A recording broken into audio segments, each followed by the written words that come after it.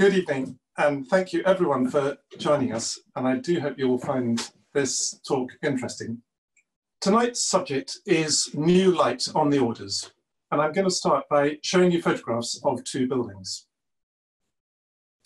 On the left is a bridge, part of the landscape of Prior Park near the city of Bath, and on the right is a view of the circus in Bath itself.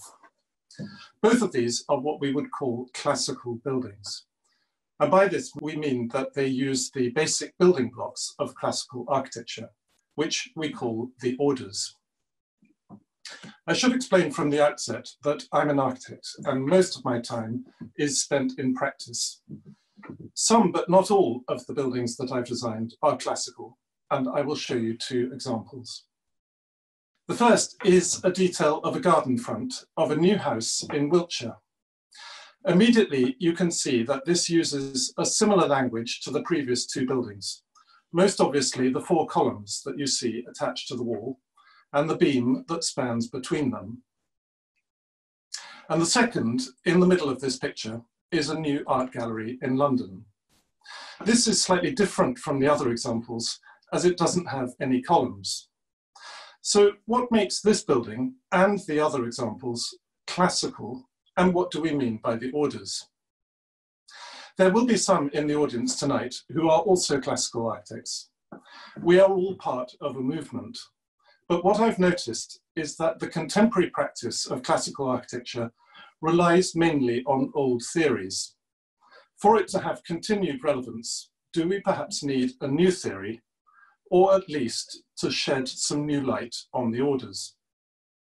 So this evening's talk is going to be about both the theory and practice of the orders. We will be asking, one, what are the orders and how are they used in practice? Two, how are the orders described in theory in published form? And three, why are the orders relevant today? Let's start with the first question. What are the orders? Here is a simple drawing of what we call the five orders. To summarize, in Greek antiquity, there were originally two orders, the Doric and Ionic. To this was added an enhanced version of the Ionic, which was called the Corinthian. These three orders were then used in Roman antiquity, during which time various hybrid orders were also developed. During the Renaissance, the ruins of antiquity were reconsidered and rationalized. And since the mid-16th century, we have been familiar with the idea of five orders: Tuscan, Doric, Ionic, Corinthian, and Composite. They are usually presented in this way: a set of five columns from the thickest on the left to the thinnest on the right. It's also worth noting that the orders are presented here without any specific scale or material. We will look at each of the orders in turn, using some drawings from my sketchbooks. I've been recording buildings in sketchbooks for about 25 years now, and I never cease to be amazed by the extraordinary variety that exists within classical buildings in different parts of the world, built at different times and with different materials, but all based on the simple idea of these five orders. I'm going to start with the Doric. And in fact, these three examples are all quite similar versions of Doric temples. On the top right is a temple in Agrigento in Sicily. Below this is the Royal High School in Edinburgh.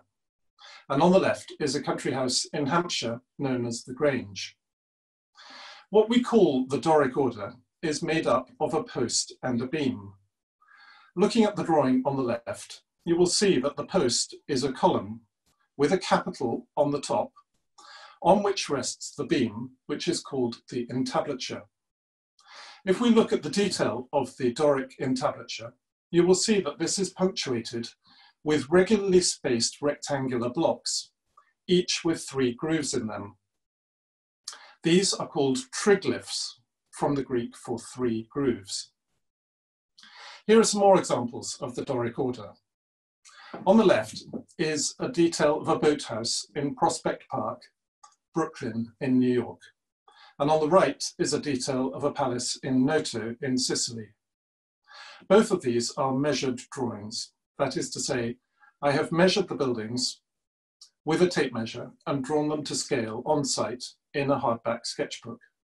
I like this as a way of recording buildings, as it is much more accurate than judging things by eye. And accuracy is important when it comes to questions of proportion. In both of these examples, we again see the regularly spaced triglyphs that I mentioned before.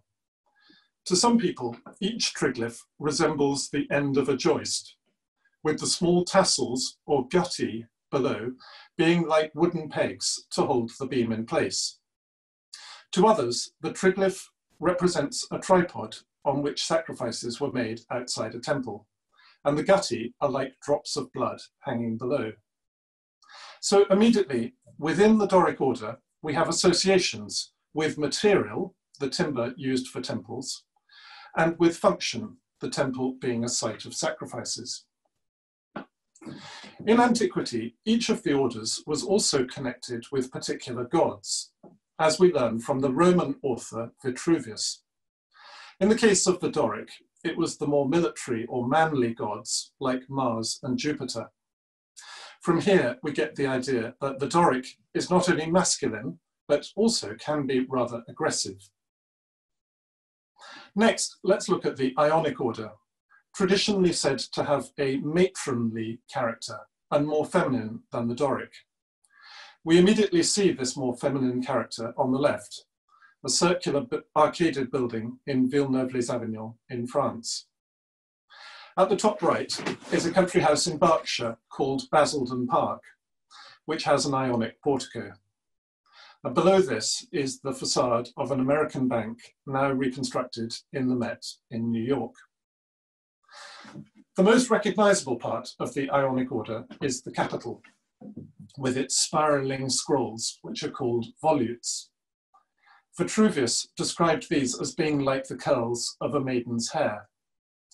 They might also remind us of spiral forms found in nature, such as nautilus shells or ram's horns. Their origins lie in earlier Egyptian capitals that were based on stylized plant forms. And so the use of the Ionic order in antiquity carried a memory of earlier civilizations. On the top left now is an Ionic portico of the National Gallery of Scotland in Edinburgh. And below this is a capital from the Great Court of the British Museum in London. Both of these museums were built in the early 19th century, when the Ionic order was often chosen for buildings with a didactic function.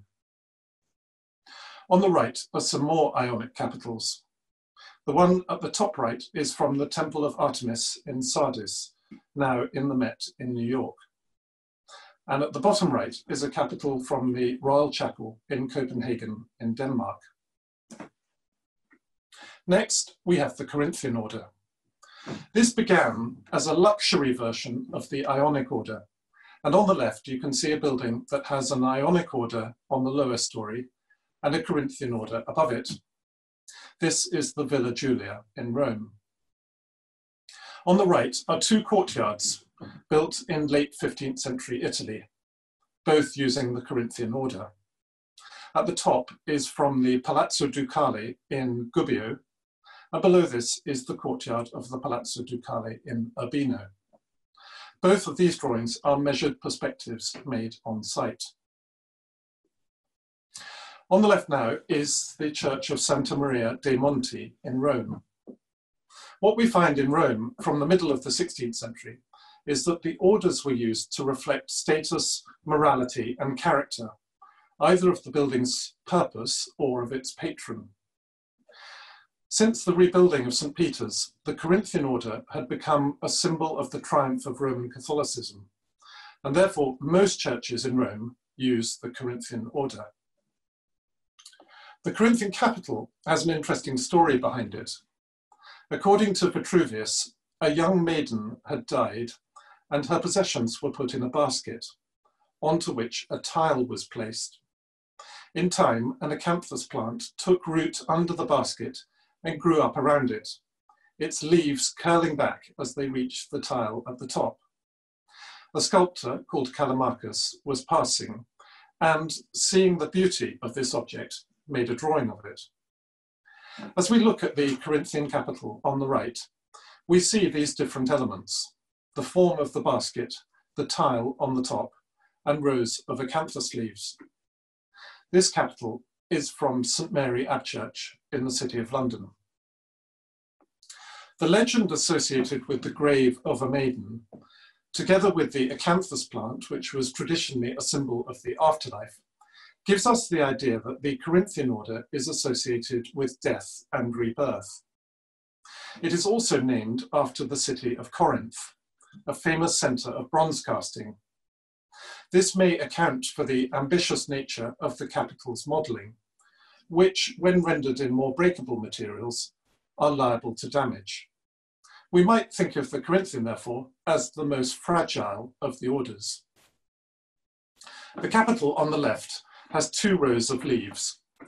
This is from the Royal Palace in Copenhagen. On the right is part of a Corinthian entablature. This is the cornice of the Temple of Concord in Rome. You will see that the cornice has regularly spaced projecting scrolls, which are called modillions. Together with the decorated capitals, these give the Corinthian order an extravagant character. So we've now dealt with the big 3, the Doric, Ionic, and Corinthian orders. And the next to look at is the composite order. If we look at the capital on the left, you will see that this has both the large volutes of an Ionic capital combined with the acanthus leaves of the Corinthian. It is therefore a hybrid order, the composite, originating in antiquity, but given its own name in the Renaissance. The capital on the left was designed by Inigo Jones for a screen in Winchester Cathedral and survives there as a fragment. And the capital on the right is from the Archaeological Museum in Split. This is rather unusual in that rather than having 2 rows of acanthus leaves, the upper row is made up of thinner, stiff leaves, which resemble fluting. And so lastly, we come to the Tuscan order. This is, in essence, a simplified version of the Doric. Their details are very similar, and they can easily be confused, but I would say that there are 3 main differences. The first is the height of the column, which is usually given a ratio of 7:1 relative to the bottom diameter of the column shaft, whereas the Doric is normally 8:1. The second difference is that Tuscan columns are normally more widely spaced than the other orders, particularly when the entablature is made of timber, which allows wider spans. And thirdly, the Tuscan order does not normally have triglyphs. There are 2 examples shown here. On the left is the doorcase of a house in Winchester, dating from around 1790. Because these columns are made of timber, they are much thinner than a Tuscan order would normally be. In fact, they are around 9.5 diameters high. On the right is a detail of the west front of Tintern Hull House in Somerset, which has both a Tuscan doorcase and giant Tuscan pilasters on the corners of the house. Both versions of the Tuscan order here are also slimmer than usual, being around 8.75 diameters high. So it just goes to show that rules are not always followed. What I've shown you so far are fairly conventional uses of the orders, but there are, of course, unconventional versions too. On the left is a detail of a Doric order from the Royal Palace in Copenhagen. You will see that above the column in the middle of the entablature, where you would expect there to be a triglyph, it has been left out, and we see only the leftover pegs that would normally hang off the bottom of the triglyph. In other words, there is an architrave and a cornice, but no frieze. The same thing has happened on the image on the right, which is the front door of a house in Oxford. Next, we have some unusual capitals. On the left is a detail of a stone doorcase built in around 1500, now in the Philadelphia Museum of Art. It's hard to place which order this might be. The column is square rather than circular, and the capital seems to combine elements of both the Doric and the Corinthian. At the top right are two capitals from a cinema in Stockholm, built in the 1920s. They were designed by Gunnar Asplund, an architect who attempted to expand the classical vocabulary to make buildings that were recognizably Swedish, as had happened with national romantic movements in other countries. These capitals seem to be closest to Ionic and Corinthian, but are not at all of a conventional type. On the bottom right are two capitals that are frequently found in Ottoman architecture. They are called lozenge and stalactite capitals, in this case, both from the Topkapi Palace in Istanbul. Why should these and other column capitals from other regions of the world not also be part of the classical canon? Classical architecture goes beyond just columns and entablatures, and another important aspect of the orders is the use of decoration and enrichment. Here on the screen are two examples of bas-relief scroll decoration, also called rinceaux. The example on the left is in the Soane Museum in London, and on the right is from the Arapacis in Rome. Both of these examples are carved in marble, but rinceaux decoration can also be modelled and cast. Here we see examples made in other materials. On the left is a cast terracotta tile of an Etruscan temple from the 4th century BC, still with fragments of its original paint. On the right is a part of a door at the Villa Torlonia in Rome, built in around 1810, showing the amazing quality of bronze casting that could be achieved at a fine scale. Before the widespread development of metal casting, iron could be worked by hand by a blacksmith, and this is called wrought iron. Different countries developed specific traditions and character of their wrought iron work, and here are some English examples. At the top left are 18th century staircase balustrades, now in the Brooking collection, and the bottom left is from Somerset House in London. The top right was originally from Pembroke House in London and is now in the Queen's House in Greenwich. And the bottom right is from a country house in Worcestershire. It becomes very clear in looking at these examples that their form is very specifically linked to both their scale and their material. Let's look at some examples of balustrades made in other materials. On the left is a balustrade from the Villa Cetinali near Siena, made in stone. At the top right are two marble balustrades from side chapels in Santa Maria sopra Minerva in Rome. Below this is a timber balustrade from the Anatomical Theatre in the University of Bologna. And you can see at a glance that the timber balusters are much thinner than the stone ones. On the screen now are two examples of cast metal objects. On the left is a lamppost in Copenhagen in the form of a very slender column on a pedestal. Driven by the functional requirement for a lamppost to be thin, these could only be made in cast iron. It is a beautiful design, changing at intervals from square to quatrefoil in plan, at each point articulated by the mouldings that make up the orders. On the right is a gilt brass urn mounted on a green marble base. The nature of the material is clearly evident in the form. The base is simple and cubic to show off the veining of the marble, while the urn itself is intricately modelled and enriched. If you look at the section on the right-hand side of the drawing, you will see how thin the metal really is. How different this profile would look if it was made in stone.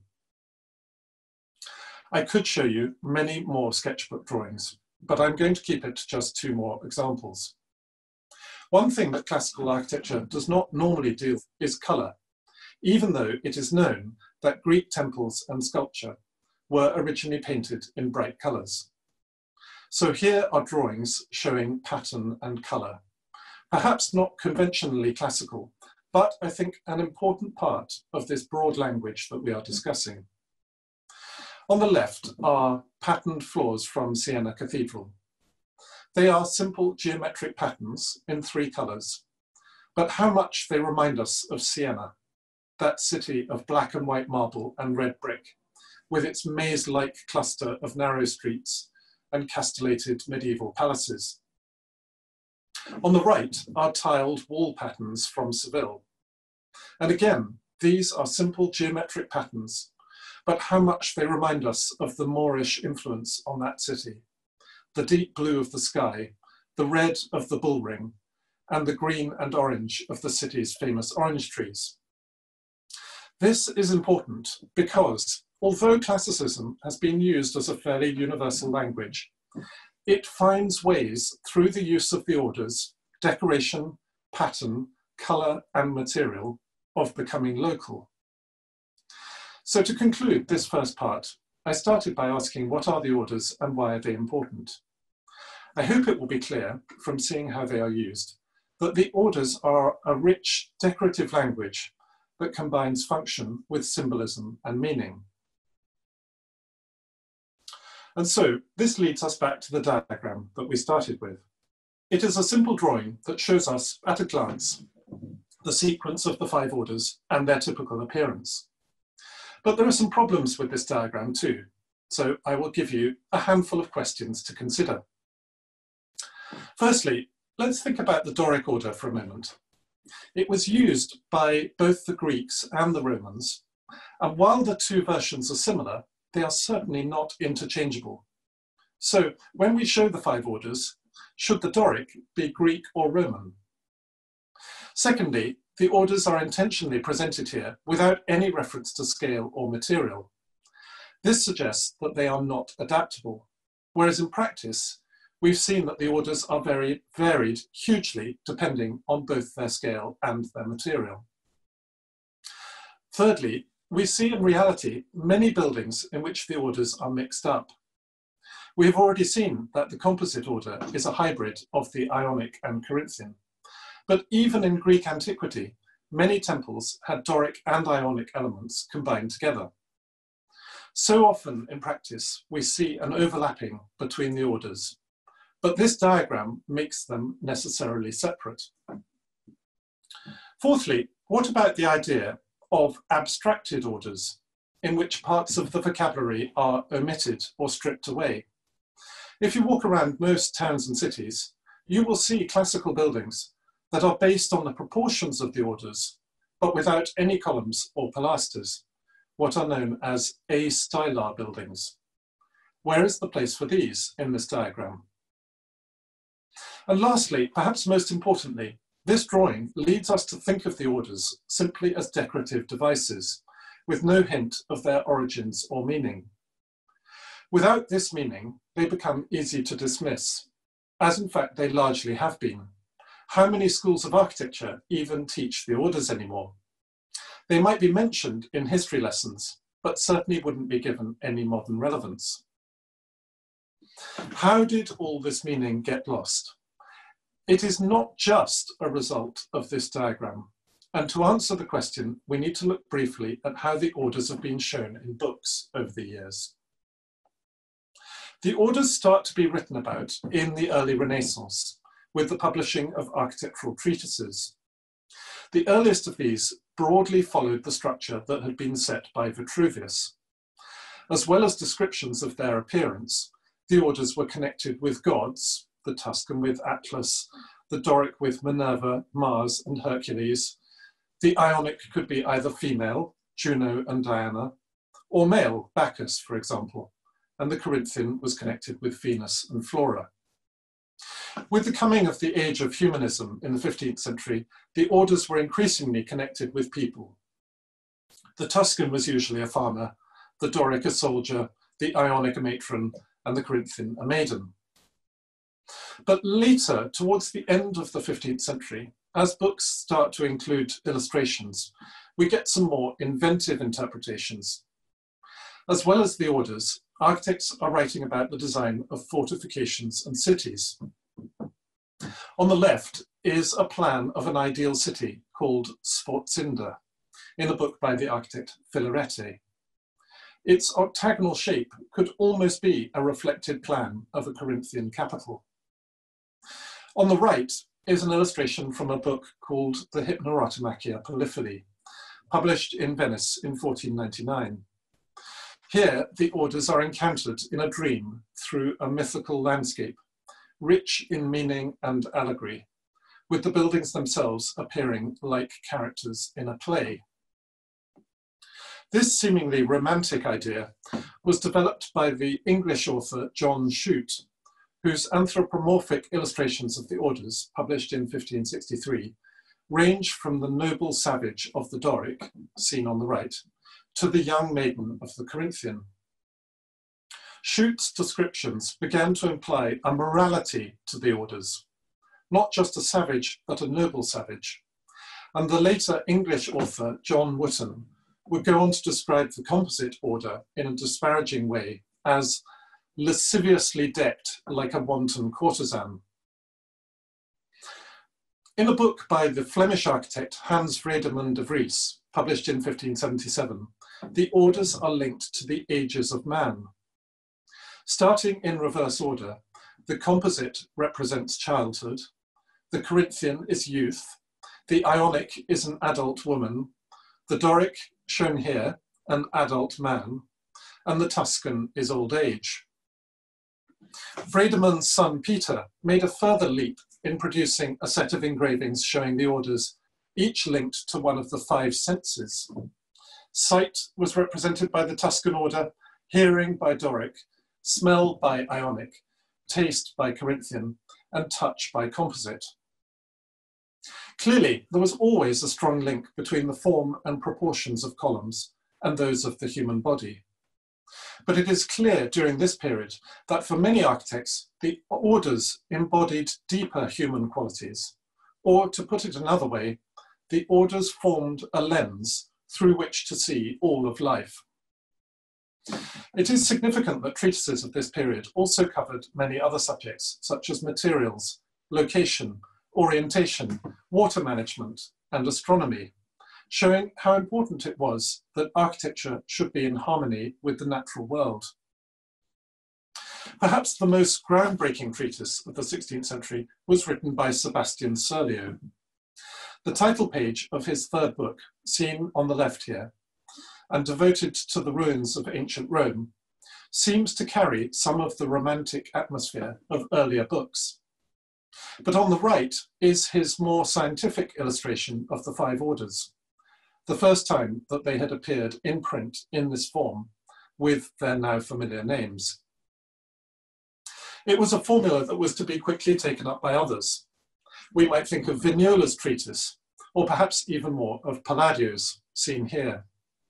Palladio was a stonemason rather than a theorist, and his 4 books on architecture, published in 1570, contain nothing about the origins, symbolism, or meaning of the 5 orders. Palladio's book was to be hugely influential in Britain, America, and elsewhere, and resulted in a more rigid and limited attitude as to what the 5 orders could be. They became so constrained that inevitably there were many attempts made to unravel or ridicule them. In 1767, William Hogarth published the engraving on the left of the 5 orders of periwigs, which satirized architects' strict adherence to rules made in the ancient world. And there were often suggestions made for the invention of new orders, particularly ones that were specific to the nationality of the architects. On the right here, we see James Adams' suggestion for a Britannic order, where the usual scrolls and leaves at the top corners of the capital are replaced by a lion and a unicorn. Later treatises, particularly in the 19th century, tended to follow a more scientific approach, such as the Parallel of the Orders of Architecture by the French architect Charles Normand, seen on the screen here. This essentially has been our inheritance through the 20th century and to the present day, with discussion about the orders amongst architects now being mainly related to their proportions and to their academically correct detail. So let's reflect on all of this for a moment, returning to our chart of the 5 orders. We've seen that the form and use of the orders might relate to their origins, their suitability for different building types, functions and locations, their associations with building materials, and their connections with different gods and with different types of people, as seen here. There are other things to consider too. The orders have often been used to deliver a political message. This could be one of tyranny. We will all be aware that many dictators have used classical architecture as a symbol of power and oppression. But the orders have also been used to represent liberal democracy. In the revival of Greek forms, the orders became a manifestation of the Scottish Enlightenment in the late 18th century. Again, in the 1920s in Sweden and Denmark, classical architecture symbolized progressive attitudes to political reform and was widely used for social housing projects. So again, we see that this is a language that can have many political meanings. As well as symbolism, the orders are also used very differently depending on local conditions of climate and geology. In this way, they are a reflection of nature. Whilst the orders may be presented as a universal system, through use in different countries and different regions, they can become a kind of local vernacular, essentially different dialects being spoken within a common language. So I want to now bring this discussion back to the present day to answer the question, what relevance do the orders have to the modern world? I would say that just at the moment, there seem to be 2 great challenges facing us. The first is environmental. How can we live in balance with the natural world and make buildings and cities in a more sustainable way? And the second great challenge, to my mind, is how we can make a more tolerant society that promotes religious and ethnic diversity. In facing these 2 challenges, both of which involve finding some harmonious balance, might the orders, with their roots in the natural world and their seemingly endless variety, provide us with some answers? I think that the answer is yes, but if so, we need to find a way of representing the orders in allegorical form that would give us a sense of the enormous diversity and breadth of what is possible. And my suggestion is this. As well as columns, the orders have been compared to gods and people. Let's now consider them as places. Instead of 5 columns lined up like candlesticks, let us imagine 5 settlements connected by the winding path of a river. This is the classical landscape. This metaphor allows us to explore each order in turn, but also encourages us to look for connections, the paths and roads between them. It also provides space for hybrid orders that might be, for instance, between the Doric and the Corinthian, and provides space for unusual peripheral orders and the development of new types, the as yet uncharted territories. Each order is surrounded by a different form of natural landscape, giving clues as to their connections with materials and even building techniques. So let's look at what each order might look like, starting with the Tuscan. Traditionally representing male strength, the Tuscan order was connected with the god Atlas. Here the Tuscan is shown as a walled farm, surrounded by a canal ditch, beyond which are fertile pastures. In the 4 corners of the farm are square pavilions set at angles to face inwards. And at the centre is a circular tower. If personified, the Tuscan order would be a farmer or gardener. And if we were to associate the Tuscan with a theme, it would be of germination and growth.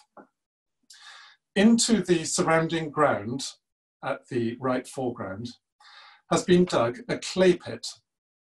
Let's therefore consider clay as the natural material associated with the Tuscan, and its building technique will be brickmaking and moulded terracotta. Associated with military strength, the Doric order has been compared to the gods Mars and Hercules. The forms of the Doric order are said to be derived from timber construction, as it is assumed was found in early temples. Here, the Doric is shown as a fort, built at first as a military camp in timber, and later given more permanence in masonry. The fort is defended at its corners and is surrounded by a moat formed from the river. The Doric is personified as a soldier or warrior, and its theme is therefore of war. The fort is built in a clearing in dense woodland. The Doric's natural raw material, as we would expect, is timber, and its building technique is carpentry and joinery. Compared to the Tuscan and Doric orders, the Ionic is said to embody a more feminine character. Gods associated with the Ionic could, however, be either feminine or masculine, suggesting that it is the most asexual of the orders. As we've seen, the capitals of naturalistic form, based on fossil shells or ram's horns. The Ionic is shown here as a garden city. Not fortified in any way, it is more welcoming, surrounded by a circular canal over which span bridges reaching out into the surrounding landscape. A place of crescents and circuses, the Ionic is also the forerunner of the modern suburb. The Ionic order in human form is a nurse or mother, and its theme is of peace and healing. Within the surrounding landscape are found lakes and mountains, the natural habitat of both the ram and the fossil. The Ionic's natural raw material is therefore stone, and its building technique is carving and masonry. Usually connected with a younger female form, the Corinthian was associated with more virginal gods. It is known particularly for its ornate foliate capitals and its more decorative entablature. The Corinthian is depicted here as a walled citadel, highly defended and surrounded by ramparts. The personification of the Corinthian is a young maiden, and its theme is death and rebirth. Beyond the walls lie a cemetery, the habitat of the acanthus and the cypress, and the surrounding landscape is covered by reed beds. The material of the Corinthian is reeds, and its technique is weaving. Lastly, formed from a joining of the Ionic and Corinthian orders, the composite is shown here as a port. Here we find both the defended citadel and its spreading suburbs, between which has grown a ring of industry. The composite is the most messy and complex of the orders, and is a forerunner of the modern city. It is also the home of iniquity. The person best representing the composite is the courtesan, and its theme is vice. The city is surrounded by a rocky coastline from which comes its raw material, iron ore, and its technique is metalwork. These then are alternative ways of considering the orders to encompass much more than simply their visual appearance. And this now enables us to greatly expand the chart of the orders and what they represent. If this all seems very prescriptive, it is important to say that the themes, materials, and techniques do not only have to belong to each order. A Doric column might very well be made of stone or metal, and might be used to represent peace more than war. And all of this encourages us to see the orders as overlapping one another. Now, there may be some in this audience who are thinking, this is all very well, but what is the point of it all? There are very few classical buildings built these days, and how many modern buildings are ever going to use the 5 orders? If this is you, I would say this. The classical language is by far the most expressive means of building that has ever existed. There is no good reason why it should not continue to be used, but it does, of course, need to adapt to modern conditions. And to illustrate this point, here are some examples of recent buildings that I've designed using the orders in different ways. The first is a Greek Doric order for the front door of a stone-built house. It is mostly academically correct, with the slight exception of the concave undercutting to the neck of the capital, found in several of the temples at Paestum. It gives it a lighter and more decorative character than the normal Greek Doric, which seemed appropriate for the owners of this house. The second is a very conventional Doric order, taken almost straight from Palladio's book. It belongs to a house for a couple who were very Doric in character and had a passion for the architecture of the Veneto. If we had to situate this order on our map, it would be right in the heart of the Doric fort, a dead straight Roman Doric. The next example is on the garden front of a new country house. It is on a site surrounded by trees, and so remembering the Doric order's woodland setting, the triglyphs are panelled here rather than incised, as a memory of the Doric's origins in carpentry. This order faces due south, so it was worth making engaged columns rather than pilasters to maximise the modelling of shadows as the sun moves round the house during the day. The next example is part of a garden pavilion, representing the slightly mischievous side of the owner's character. This order borrows motifs from the Mannerist period and suggests a building that is only half finished. The columns are buried in rough, uncut stone blocks, and the triglyphs have not been carved at all. Here is another example, again with an uncut triglyph, and also with uncut gutti below. It is the front door of a country house in a rather remote landscape, in which a more conventional Doric order would, to me, have seemed completely out of place. Out of place, or in place, seem appropriate phrases when discussing the orders, as the aim should always be to carefully tune them to their surroundings. So far, these have all been in stone, but here is an example in brick. This is part of a summer house in the grounds of a handsome 18th century house. And as is often the case with garden buildings, this presented an opportunity to do something a bit less formal. There is a simplified triglyph here, formed from the length of a standard brick, with a suggestion of its gutti formed by a brick cut in half lengthways. It is neither Doric nor Tuscan, but a hybrid based on the scale and nature of its material.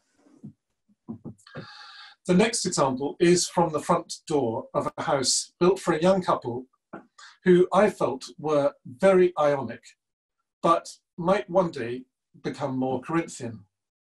And so these Ionic capitals have in the neck of the column young leaves starting to emerge that will grow up over time. This might be described as an adolescent composite order.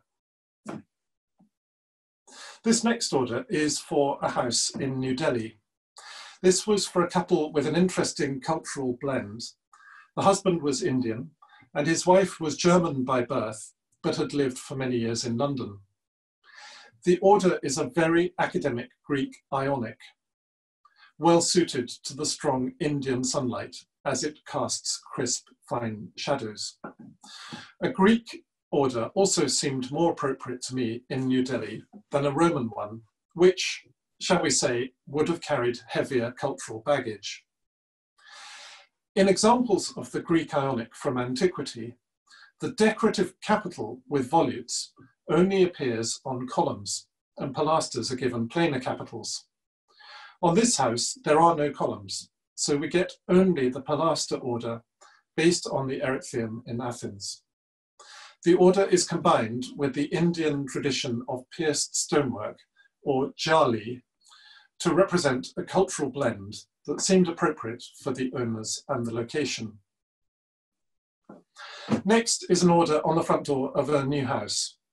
You can see that although this is based on the Greek Ionic pilaster order seen in the last example, here there are also mutules, shallow projecting blocks in the underside of the cornice, which are really a more Doric feature.